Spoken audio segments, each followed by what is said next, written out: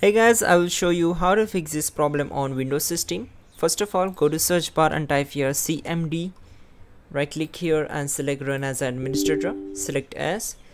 So what you have to do, you need to just follow my screen and we will fix this issue together. So this solution is applicable for Windows 10 as well as Windows 11 operating system. So don't worry. Now type here msdt.exe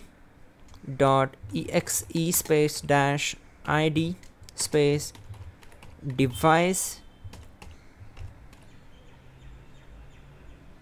diagnostic and hit enter. Once done, just close this window and then right click on the start icon, go to device manager, then just expand the mice and other pointing devices.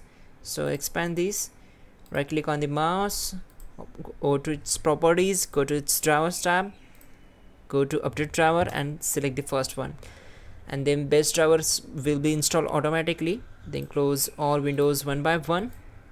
Again simply open its control panel, go to control panel, select large view by as large icons and then click on mouse.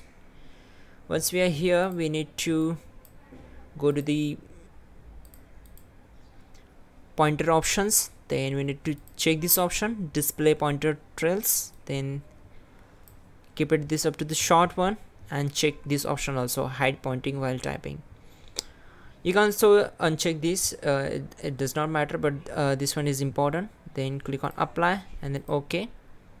Once done, restart your system and problem will be solved. You can also check out our description link to fix this issue. That will be a better way to fix this issue, an effective one also. So go and check out. Don't forget to like the video and please do subscribe the channel.